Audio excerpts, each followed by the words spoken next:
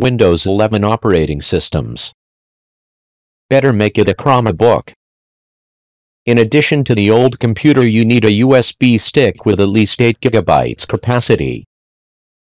Next, go to neverwhere.com and download the free version of Chrome OS for everyone.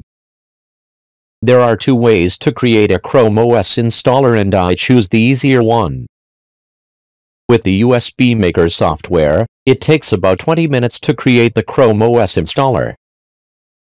USB Maker automatically downloads and creates the installer for you. Just get up and go out and come back in 20 minutes and you've got the installer you need.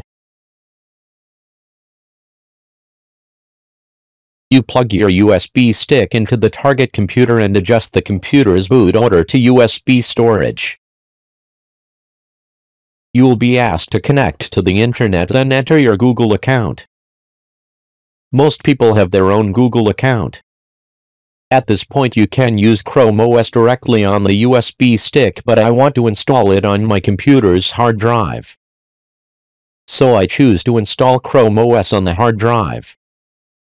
You unplug the USB stick from the computer and start the computer from the hard drive.